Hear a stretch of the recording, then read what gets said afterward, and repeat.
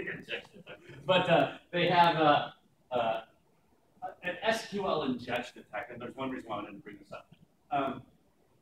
There's other types of injection, but if you look at this SQL statement, when I enter in my user ID and password, and most of us know SQL, when I enter in the user ID and password, it's easy for me to go into a database and select every record from some table where user ID equals my user ID and password equals my password. And you can encrypt it first and say where encrypted password equals my encrypted password.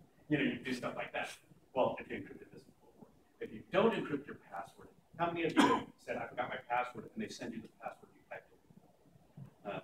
Yeah, you know, so that happens all the time, right? And whenever that happens, I try this to see if it works. You know, so right here, if they don't encrypt, so I have the secret one, hyphen, whatever, and that's my password for my user ID.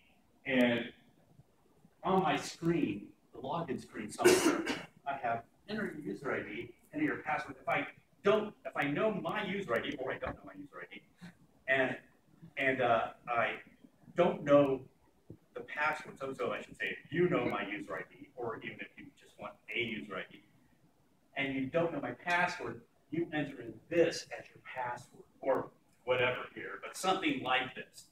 And the SQL that you would have had either CWID and secret one turns into this SQL, where user column equals CWID and pass column equals ASDF, or A equals A.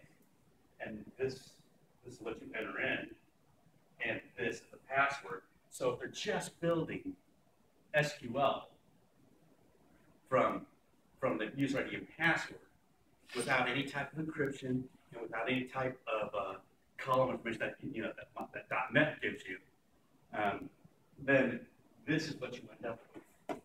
And this is an SQL injection attack. It's really easy to do. So you can get access to a system by using an SQL injection attack. And like I said, there's other injection attacks, but this is the one that was used at Sony.